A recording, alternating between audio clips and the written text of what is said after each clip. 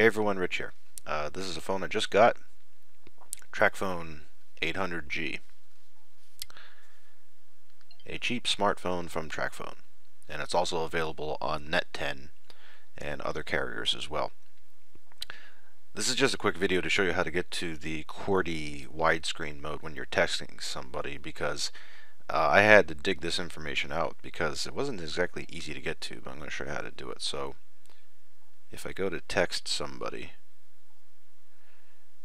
and I'm in the message composition, it looks like this by default. I apologize that it's not focusing correctly, as this is crappy webcam that I'm using.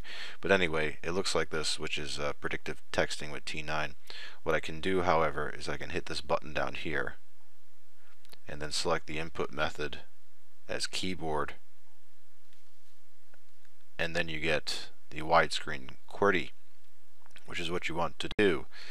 Well, for some people anyway. I prefer the keypad method, but some people were wondering, well, can you get QWERTY texting on the 800G? Well, here it is.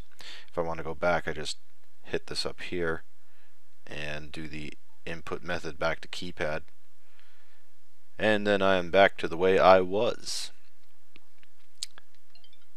That's it.